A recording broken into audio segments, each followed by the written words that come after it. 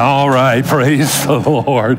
Oh my goodness, I'm telling you, you guys just, whew, bless us so much. I'm serious. I'm thinking, good night.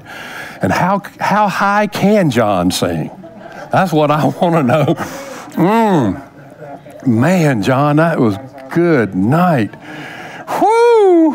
And when I fight on my knees with my hand lifted high. That's about how high I can sing it.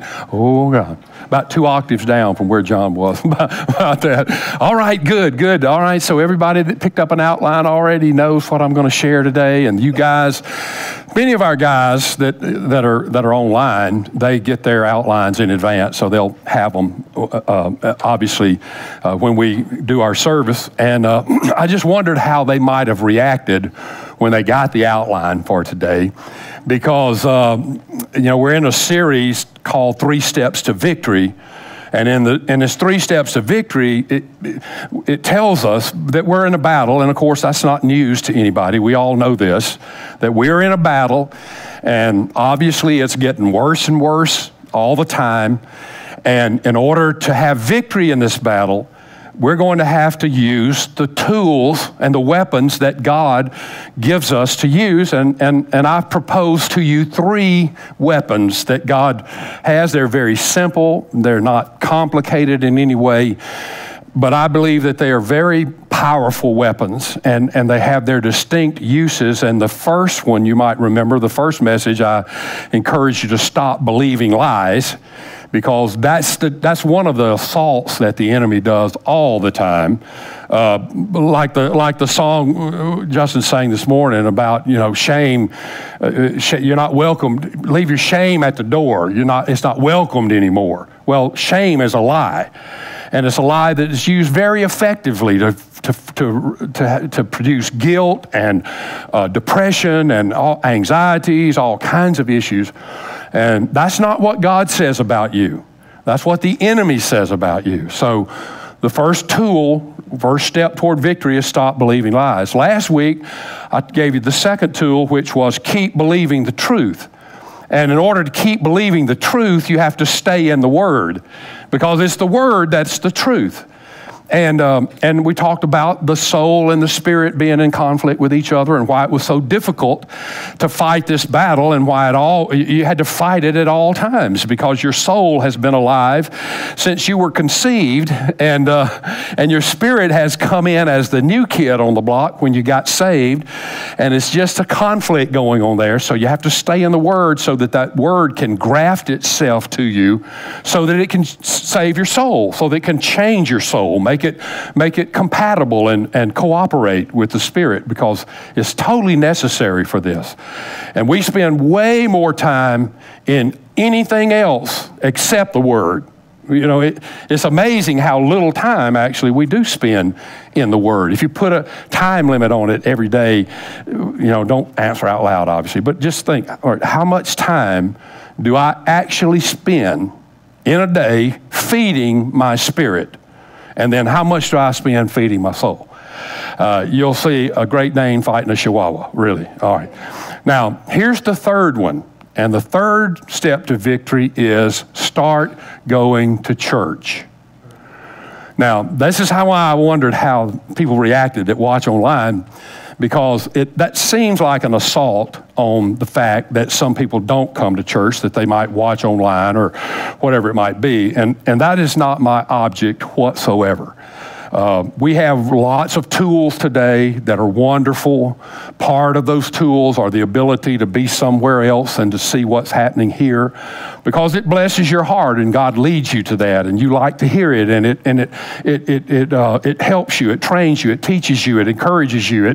God uses it to speak to you. So I'm certainly not trying to make people who watch online, or if you guys, I know some of you guys, sometimes you can't make it to church. Lots of things happen in our lives that make it hard or impossible to be here, and that's why we went to all the expense and all the trouble, and we have people in the media room manning all this stuff, and cameras and all of the sound and everything, because we want to give you an opportunity for that. So I don't want to deal so much with the word start going to church. I want to deal with the word going, basically. Like, when I go to church, what difference does it make? I mean, should I go to church in person as often as I possibly can? I mean, is it worth all of the effort and all of the trouble to get up and get dressed and make myself look presentable and actually get in an automobile, come down, sit in a service? I mean, is there value to that?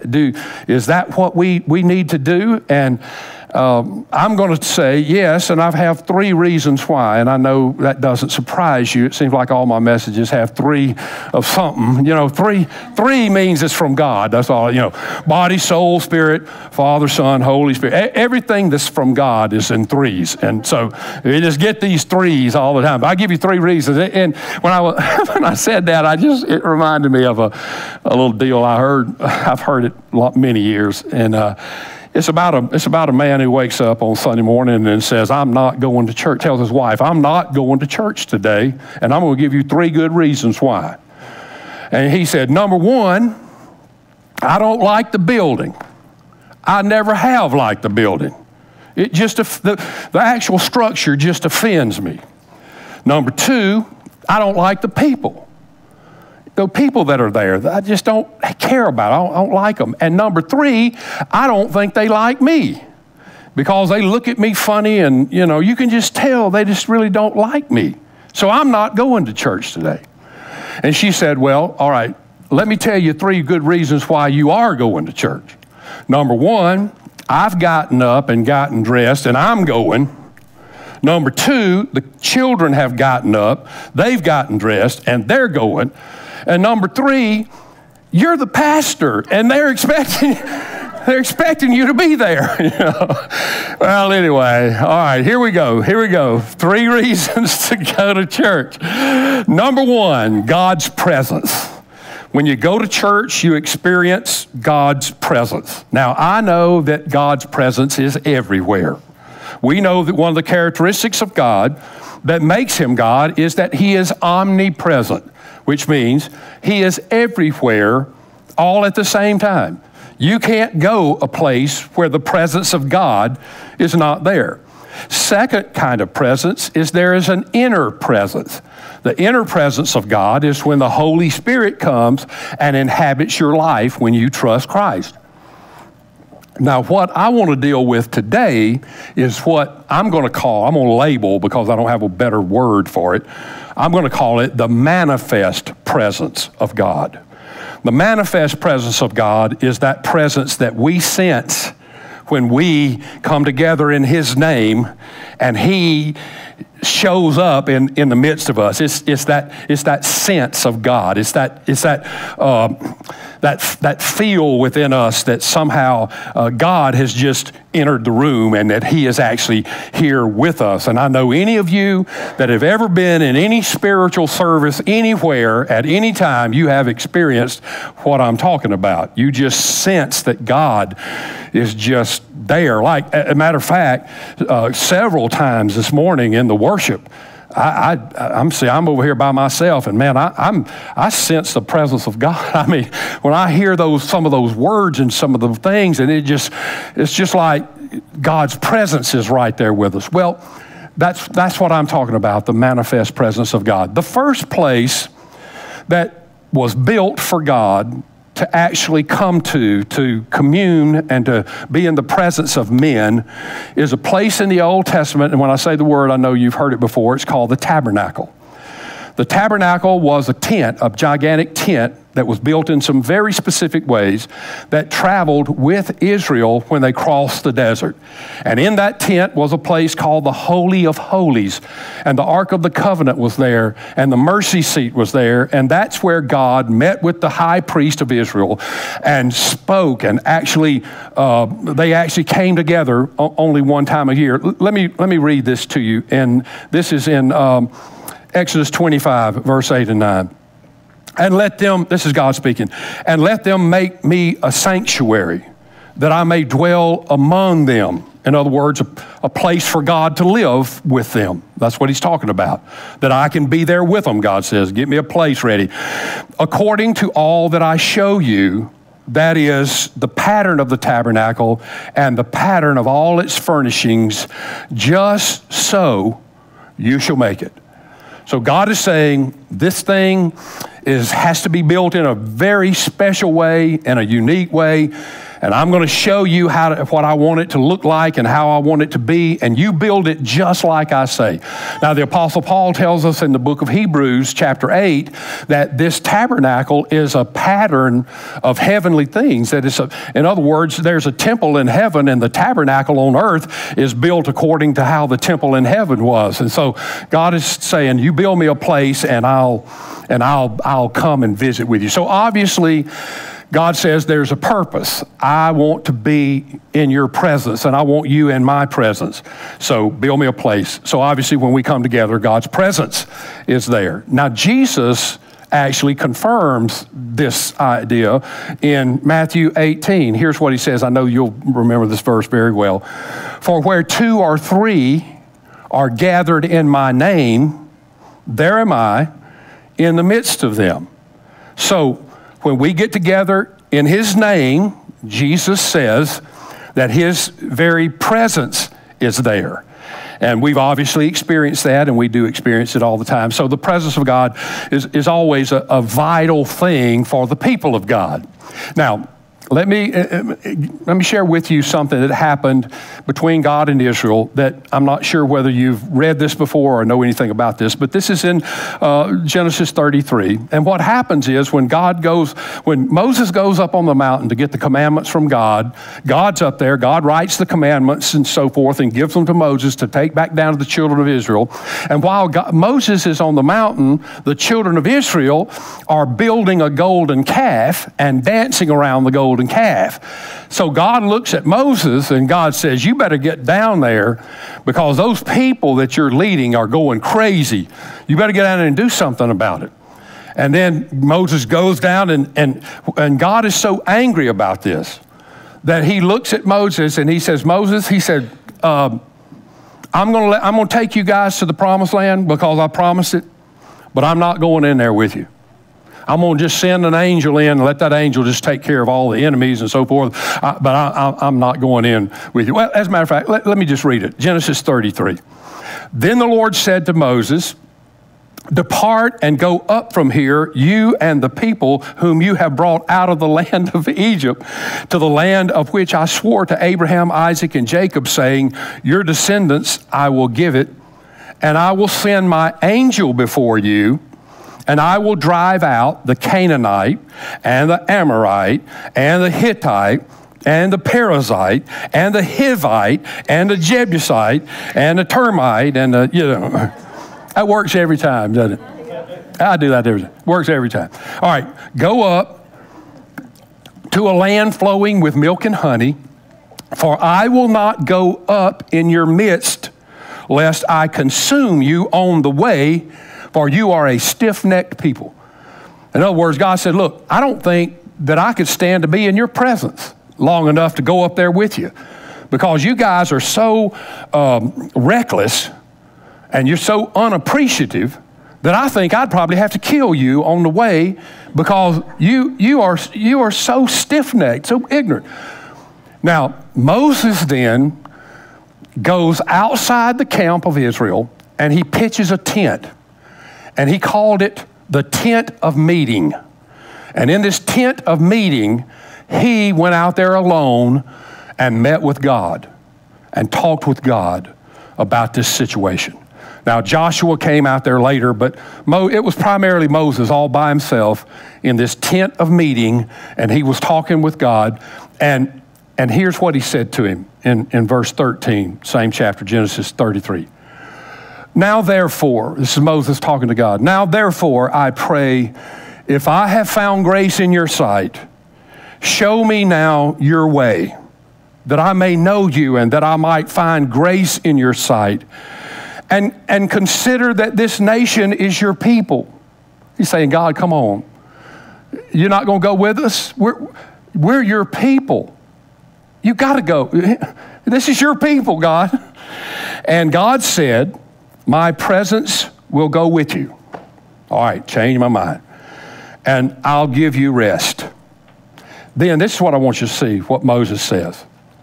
Then he said to him, Moses says to God, if your presence does not go with us, do not bring us up from here.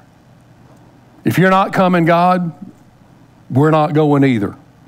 For how then will it be known that your people and I have found grace in your sight, except you go with us? So we shall be separate, your people and I, from all the people who are upon the face of the earth. Do you hear what Moses is saying to God? Moses is saying to God, if your presence is not with us, there is nothing different about us than all the other people in the world. The only thing that makes us different is that your presence is with us. And the same thing is true about church. The only thing that makes us any different from any other meeting of any other morally conscious, community-spirited people anywhere, the only thing that makes this meeting different than the Kiwanis Club or the Knights of Columbus or the Gideons or the Woodsmen of the World, which is an insurance company, they do flags and stuff. But anyway, that, all through the years, I've had lots of members of churches that I've pastored that are in all kind of community. The Kiwanis, I was trying to think of one specific one, but anyway, it doesn't matter. Lions Club, that's what it was. Lions Club. Anyway, I get invited to these meetings, and let me tell you what I've experienced when I go to these meetings. When I go to these meetings, many of them, when you first walk in the door, someone greets you and says, hey, welcome to the meeting today. We're glad to have you. And then you go and find you a seat. And when you find you a seat, somebody hands you a bulletin, which is an order of what's happening today and what we're going to be doing and what this is all about. And then you sit there, and before long, someone stands up there and they say, all right, we're going to sing. And many of these groups have their own hymnals. I mean, they're just hymnals, and they got them from some church somewhere. And you'll sing a couple of hymns out of there, and then somebody will get up and they'll make some announcements. And then somebody gets up and says, all right, we need to take an offering because this group stands for goodwill and good work, and we want to help people, so here's the offering, and you put your money in the offering. And then somebody stands up and they'll read a couple of 2 or 3 Bible verses, and they'll say some things about being moral or being good or, belonging to a good organization. And then they say, if you want to join and be a part of our organization, just come right down here and sign up right now. And when I'm in that kind of meeting, I'm thinking, that really just sounds real familiar to me. That's just like something else I know. Well, the only thing that makes us any different and makes this time any different is the presence of God is in this place. God is here. And I'm going to tell you something, the presence of God is so powerful, you would just be shocked at what it can overcome. Let me just give you one. I don't think I've ever talked about this at church, but I'm going to talk about this because it's over 35 years old. All right, so I'm not even sure anybody that was in it is still alive anymore. But Tanya and I experienced this. We were in a church. I was an associate pastor, and our pastor I had gone to preach a revival, and I was already in the other city. And I opened the newspaper that Saturday morning. I was already like in Alabama somewhere going to do a revival. And I opened up the paper, and on the front page of the paper was our pastor lying face down on an airport runway with some agents, drug enforcement agents, with a pistol pointing down at him, standing over him like this. He'd gotten arrested for smuggling drugs and whatever. All right, so I fly back home immediately. I'm not plane, I just go fast. Back home. And, I'm 25 years old, something like that. And I've never been confronted with anything like this. And so the next morning, obviously, you've got all of the media from everywhere, ABC, NBC, CBS, Fox News. You got all the local news channels and everything and all the cameras. You can't even walk up to the building. There's so many things like that. Because that was big news back then now. I mean, you know, we hadn't had all these scandals we've had, you know, and that was still real big news for everybody back then. And so we wouldn't let them bring the cameras in the church. They could come if they wanted to, but we didn't want a three-ring circus going on in there. And so the people were there, and the pastor sent in, he wasn't there live, he sent in his resignation from the church. Well, I know that you probably are not aware of business procedures because we don't do any of them. But if a resignation is given, it has to be received by the church. It has to be accepted by the church. Church has to vote and say, okay, we will accept that resignation. If the church votes not to accept it, then he can resign, but he's still the pastor, you know, because we didn't accept it. Well, he sent his resignation, and the church, you know, of course, I'm leading everything because I'm the associate pastor, and the church accepted it. And then a member came up the aisle, gentleman, and I kind of went over and I said, yes, sir, can I help you? And he said, look, you said y'all are just going to throw this man away and blah, blah. He's wanting to argue about it. And some of my men saw that, I guess, the look on my face and knew there was something going on. And a couple of them bouncers obviously, came over and said, Pastor, you having any trouble? And I said, well, you know, this gentleman just wants, you know, he's complaining about this. And they said to him, come on out here in the hall and let's talk about it. And he didn't want to come out in the hall. About 7 men, I mean, just stood up, came up there, grabbed him, carried him, kicking, hollering, screaming out the door, but he went out. I don't know how many he thought it would take to get him out, but I know how many we were going to use, as many as we needed to. And they took him out and all that. He was in the military, by the way, and he got in real big trouble because the military frowns on such things as that, going out in public, making a spectacle of yourself like that. So anyway, the point is, it was, man, people were just crying. Kids were squealing because, you know, he's kicking and fighting, trying to go out, and they're just ushering him right on out. They're packing him out, is what I call it. And the kids start crying and everything, and it's just like a bomb got dropped in that building. And I stood up, and of course, obviously, I'm not going to preach a sermon. I mean, I didn't even really know what to do. And I just stood up there, and I looked out at them, and I said, look, I'm not going to preach a sermon today. But I really believe that some of you are here today because God compelled you to be here. He drew you here so that you could trust Him today. And no matter what's happened and all the other thing, God is still God, and you need Him. And so Tanya started playing, you know, something on the piano, just some soft music, and we had 7 or 8 people come forward and receive Christ that day. No sermon, no big nothing, just a bomb got dropped in the sanctuary, and 7 or 8 people came forward and gave their life to Christ that day.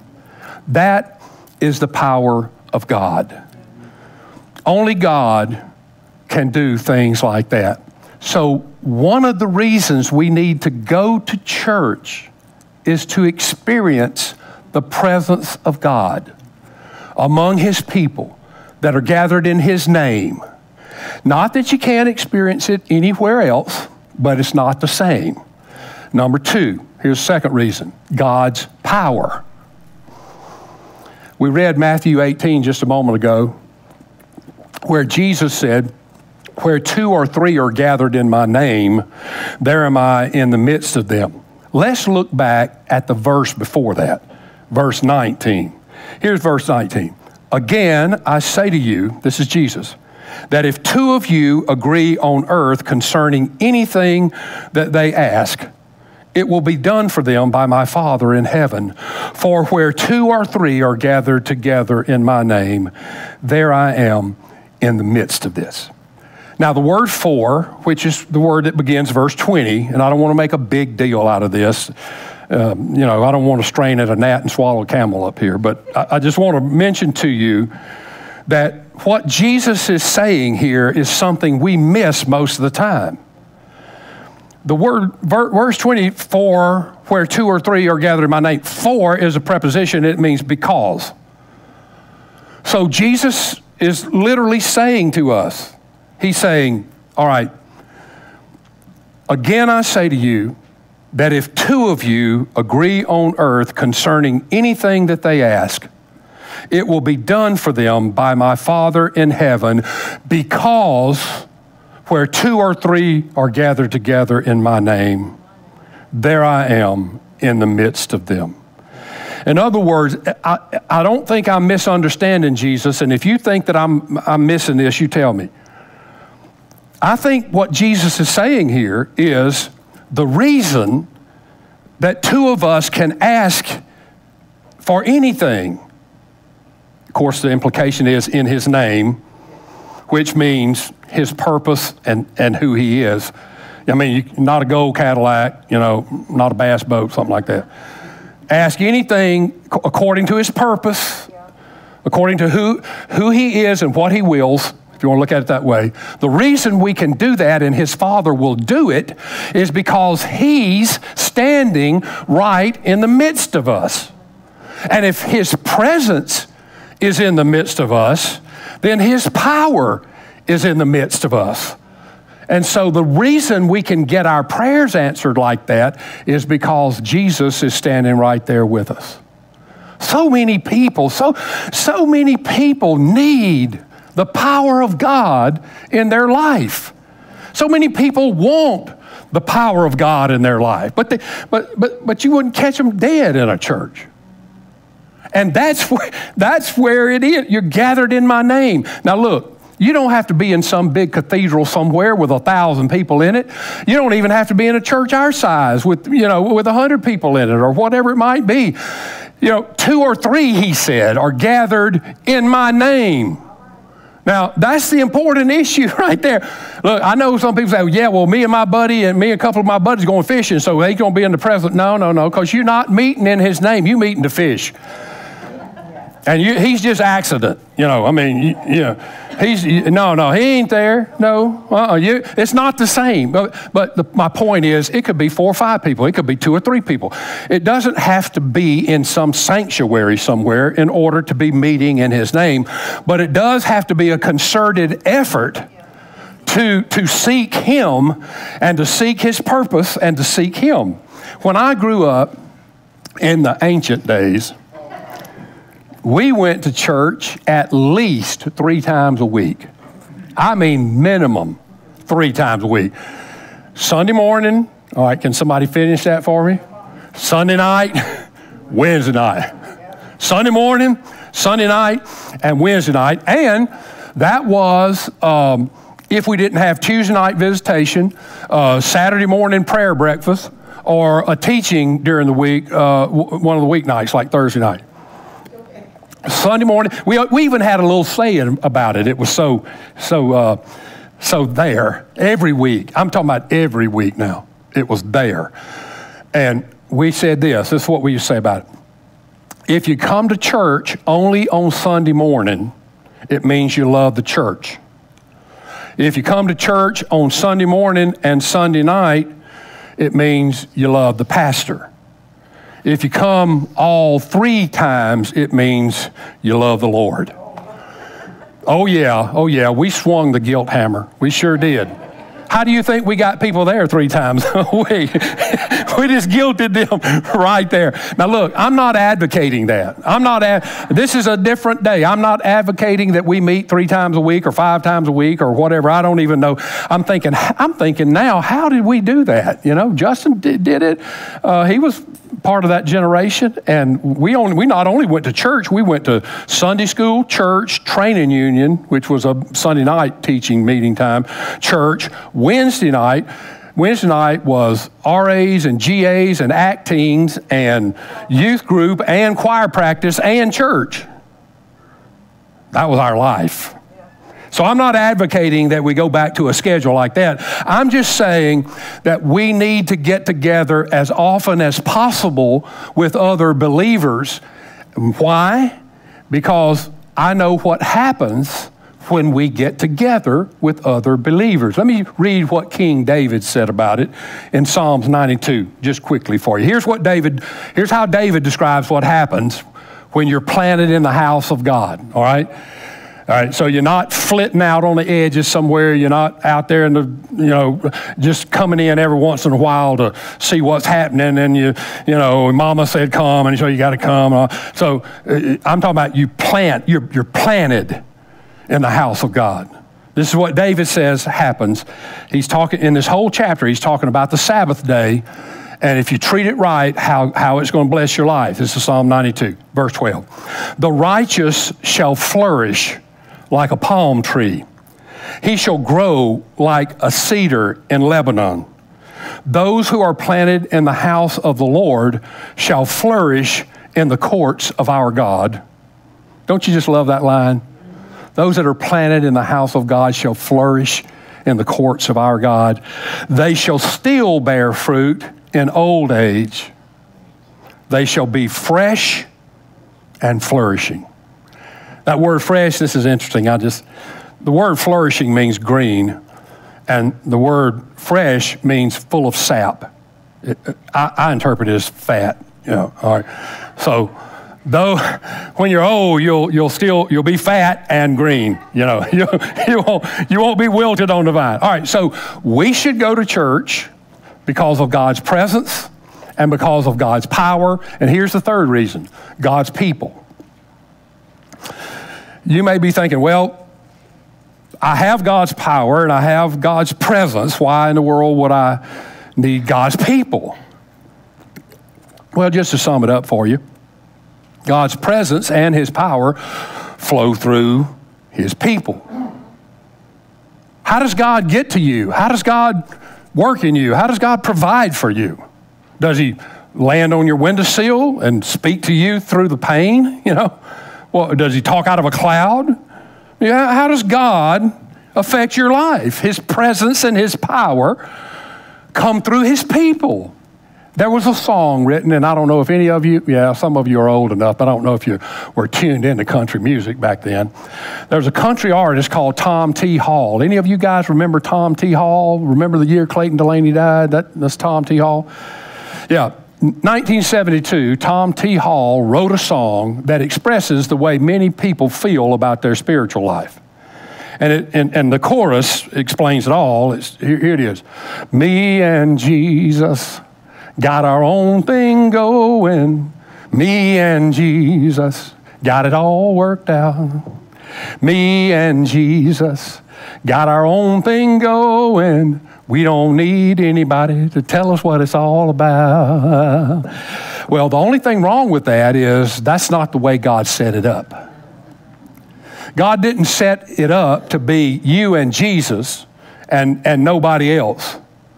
God set it up. As a matter of fact, the only thing that was not good in creation, according to God, was that man was created alone.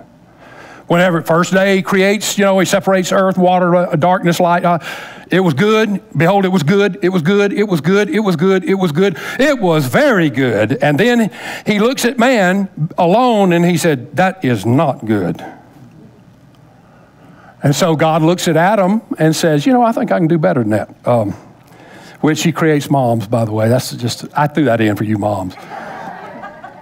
So He creates, that's right, so He creates a mate for Adam so that Adam won't be alone. God does not intend for us to be alone. To be alone is a terrible thing for every part of our life, psyche, our mentality, our personality, our lives, everything. God does not intend for that, and He doesn't intend for it to be just you and Him. I think, I think we underestimate what it means to be the people of God. To be God's people. That God says, you're my people. That is an amazing thing. The Jews understand what it means to be God's people because they were the original God's people. Maybe we don't understand it so much because we weren't part of the original God's people. We are Gentiles, and we got grafted in because of Jesus. So we got brought into the people of God because of God's purpose, and that the Jews really rejected him. And so now we are God's people because God put us there. Now let me read you a couple of verses here, a few verses, 3 or 4, about what this means and what the Apostle Paul and what Peter and what Jesus had to say about this, all right? Here's Peter. Peter's talking to us now. This is written to us. Listen to this. 1 Peter 2, but you are a chosen generation, a royal priesthood, a holy nation, his own special people, that you may proclaim the praises of him who called you out of darkness into his marvelous light, who once were not a people, but are now the people of God, who had not obtained mercy, but now have obtained mercy. Man, that's good. He called you out of darkness into his marvelous light. That's just such a phrase. And now you who had not obtained mercy have obtained mercy. You who weren't the people of God are now the people of God. What does it mean to be the people of God? Ask Israel. Man, a tiny little dot over there in the middle of hatred everywhere. Nobody even wants to let them stay alive, much less. And look how blessed they are. Look how powerful they are. What does it mean to be the people of God? You are blessed and you are powerful. God protects you and God blesses you. This is what it means to be the people of God. We don't respect that enough, I don't think. Here's what Paul says in Romans 9. Even us whom he called, not of the Jews only, but also of the Gentiles. As he says also in Hosea, that's the Old Testament prophet Hosea. By the way, that's in chapter 2, verse 23, if you want to read it sometime, what he's about to quote. I will call them my people, who were not my people, and her beloved, who was not beloved. And it shall come to pass in the place where it was said to them, you are not my people, they shall be called sons of the living God. It's good to be a part of the people of God. Man, and we need each other. And this is why we need to be at church, because we need each other. God has put us together. Look, all right, let me get this as Jesus. And we miss this too. We know these verses by heart. We know what they're all about, except we don't know. We don't get it right. I'm gonna see if I can help us. All right, Matthew 22, here's what happened. But when the Pharisees heard that he had silenced the Sadducees, these are two religious groups. You know, the Pharisees and then the Sadducees. The difference was the Sadducees didn't believe in the resurrection from the dead. That's why they were sad, you see. Remember. And when the Pharisees heard that he had silenced the Sadducees, they gathered together. Then one of them, a lawyer, asked him a question, testing him and saying, Teacher, which is the great commandment in the law? Oh, look, don't ever try to get smart with Jesus. Just hang it up. You're dealing with superior mind here. This lawyer thinks he's got him, because whichever commandment he says is going to be wrong. There are 10 of them, by the way. You do remember this, right? So he says, all right, which one is the greatest? Jesus said to him, you shall love the Lord your God with all your heart, with all your soul, and with all your mind. This is the first and great commandment. And the second is like it. That little phrase, like it, it means the second is together with it. It's the same. It's the same. So what he's saying is, all right, the first commandment, love God, all your heart, soul, mind. The second one is connected to it. They're twins, and that is to love your neighbor as yourself. You shall love your neighbor as yourself. On these two commandments hang all of the law and prophets. Now, and I'm going to just remind you that that's all they had when Jesus said this. There was no New Testament when Jesus said this. They were living the New Testament. There was only the law and the prophets. There was only the Old Testament at that time, and it was divided into two parts. The law are the first 5 books of the Bible, Genesis, Exodus, Leviticus, Numbers, and Deuteronomy, and the rest were the prophets, the minor prophets and the major prophets, and that's all they had. So what Jesus is saying here, and I don't think I'm taking this to an extreme, is that all of the Bible hangs on these 2 commandments. Everything the Bible is, everything it means, everything it desires, hangs on these 2 commandments. And what are these 2 commandments? Love God, love people. Let's just put it another way. Have a relationship with God and have a relationship with people. You need both of them. Jesus said they're alike. They go together. You can't have one without the other. You need both. So why do we need God's people? Well, in the book of Corinthians, any of you that have ever studied the book of Corinthians, the church at Corinth was an active church. They loved the Lord. They had a lot of enthusiasm. They had a lot of zeal for the Lord. The only thing they didn't have was much maturity. And they kept having problems all the time, all kinds of situations and stuff. And they had services going wild, and they had the Lord's Supper being disrespected. And they just, they ate meat sacrificed to idols and blah, blah. I mean, they just did all these kind of things. Well, the Apostle Paul was trying to give them a little bit of help. He's trying to be beneficial to them. And he says in chapter 14, verse 26, look at this.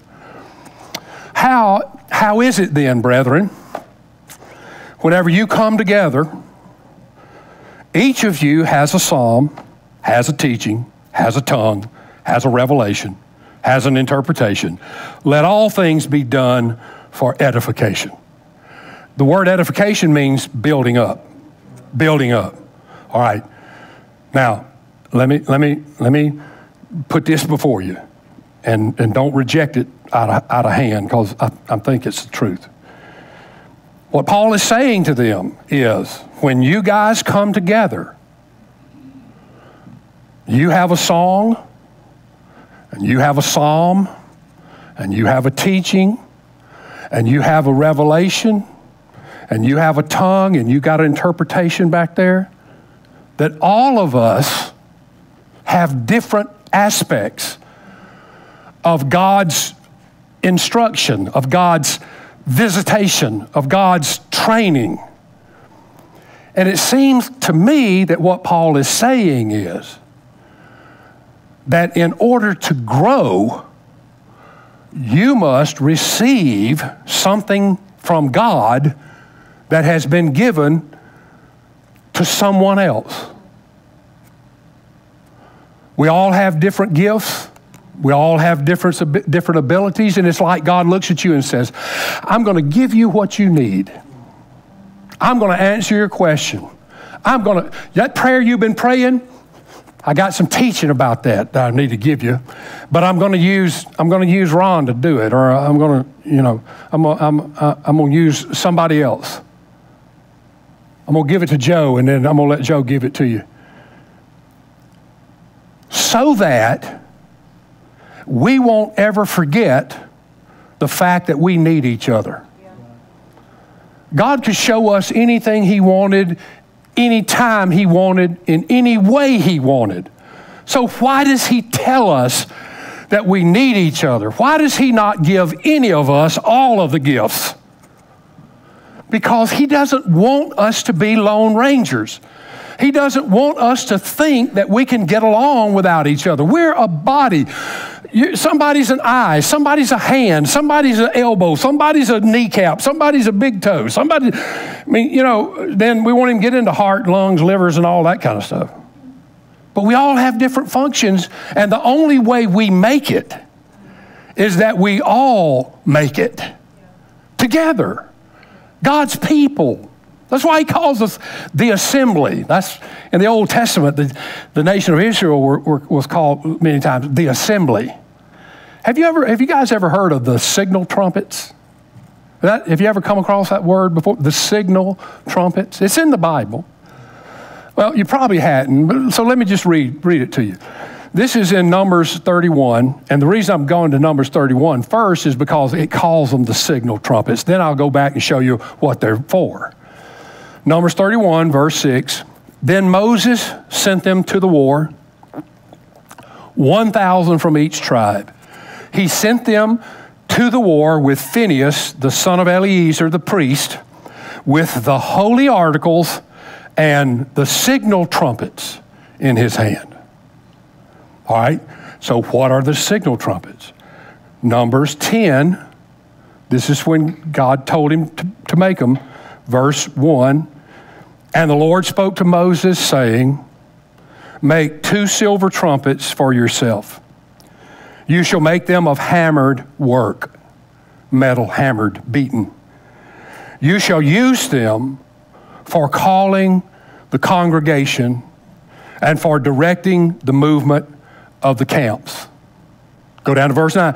Between verse 2 right there and 9, it just says, when you hear 1 blast, you march forward. When you hear 2 blasts, you blah, blah. All right, that's just instruction. You want to look down at verse 9. When you go to war in your land against the enemy who oppresses you, anybody identify with that? You ever get oppressed by your enemy in your own land? Okay, I don't guess so. All right. When you go to war in your land against the enemy who oppresses you, then you shall sound an alarm with the trumpets, and you will be remembered before the Lord your God, and you will be saved from your enemies. So what are the purposes of the signal trumpets? Well, to call them together. And what have we learned about being called together? The reason we're called together, remember Paul told the Corinthians, do everything for edification. So the reason we're called together is so we can be built up. So what is the purpose of the signal trumpet? First, 1, edification. And then he said, when you blow it, you're going to give direction to the camps. So for direction, and then you're going to bring the enemies out with another blast. So it's protection. So edification, direction, and protection. That's what the trumpets are used for. By the way, just 3 again. Just saying. Yeah, 3, edification, direction, and protection. That's 3, you just can't get away from it. And by the way, I heard, I've pastored many years, and I've had many young men and women that have not volunteered, but have answered the call to the ministry. And when you do, many times you'll go to Bible college and seminary and stuff like that. Well, if you go to seminary, they have at least 1 class on the foundations of preaching, where they teach you how to preach, is what it boils down to. And one of my students said one time, I thought it was just clever as could be. One of my students one time said, they asked the professor in this class, how many points should a good sermon have? And the professor said, at least 1. I thought that, he said, you should never preach a pointless sermon. I thought this good. But anyway, all right. Yeah. Why we come to church? Because we need to be edified, we need to be built up, we need to have direction in our life, and we need to be protected from our enemy. You know who the enemy gets first, right? Who the lion catches first? The one on the outside. The one out there on the fringe, the one out there twiddling around, following the butterflies and not serious about anything. And they don't study anything, they don't read anything, they don't come to church, they don't try to participate, they just kind of meander in and out when it feels good to them. We're sheep, by the way. The Bible calls us sheep. Isaiah said, all we like sheep have gone astray. We've turned everyone to his own way. So if you're on the fringe, if you're out there on the edge, here's what you need to do. Excuse me.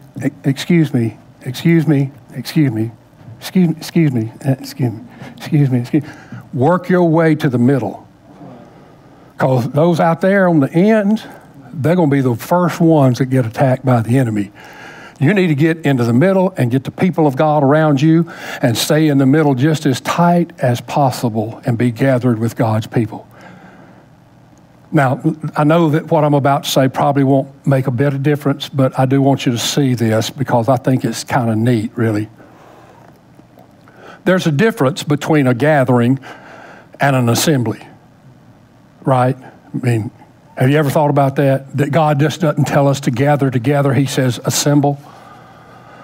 And we're called the assembly. So what's the difference between just simply being gathered and being assembled? Well, let me illustrate it this way. Well, suppose I said to you, I want you to come over to my house and I want to show you my new truck. And you came over to the house and I raised the garage door. And when you looked in there, you saw 4 tires over here, steering wheel over there, transmission, engine, all kinds of parts all in that garage. What would be your first question? You know that's not assembled, don't you? Yeah, but I got all the parts. They're all gathered together in one place. So they're gathered, yeah, but you can't drive it that way. You know that, right? It has to be assembled. That's right. So to be gathered just means to be in one place. You can be gathered with people who don't even think like you, who don't even know you, who don't like you or wouldn't like you if they knew what you believed. You could be gathered with all kinds of people, but you can only be assembled with like-minded individuals that have a like-minded purpose, who have a direction to go, because that's what assembled means. It means that you are not only together, but that you have been put together in such a way because there is a purpose for you. I mean, look, like bricks. Billy and I have put this passage on the screen because I just put it in there so you could see it. The assembly. This is Numbers 10, verse 7. I'm moving on. And when the assembly is to be gathered together, you shall blow the trumpet, but not sound the advance. See, they just called them the assembly. I want you to see it. All right. So let's look at it this way. You have a pile of bricks. If you have a pile of bricks, all those bricks are gathered. They're all in one pile. Now, each individual brick has its own value. What is it worth, 50 or 60 cents a brick, something like that? Maybe more, depending on what kind of brick it is and so forth. But it has its own individual value. It has its own individual beauty because it's nicely colored and it's shaped, and it has its own beauty by itself. And it has its own strength.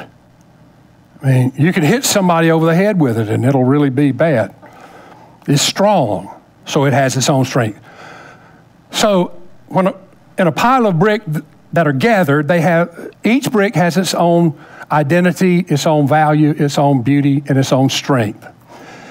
But when you assemble those bricks together for a purpose, you have now greatly increased their value, because now they're not just one little individual brick that has one little value.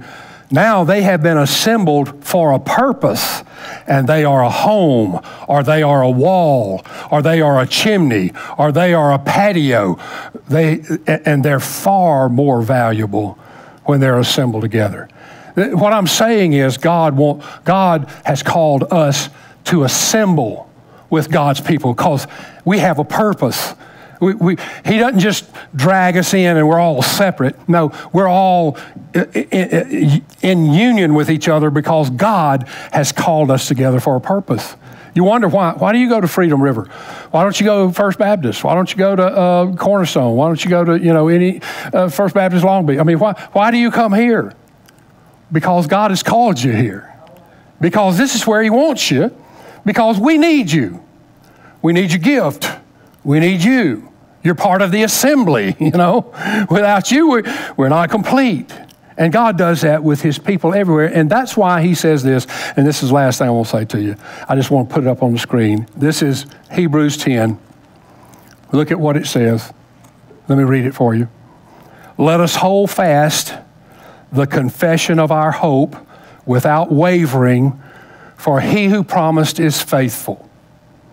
And let us consider one another in order to stir up love and good works, not forsaking the assembling of ourselves together, as is the manner of some, but exhorting one another, And so much the more as you see the day approaching. Yeah, so we shouldn't be meeting less. We should be meeting more. We should be getting together more as we see the day approaching. And the day is certainly approaching. I'm going to tell you that. The day is on the horizon. All right, bow your head with me.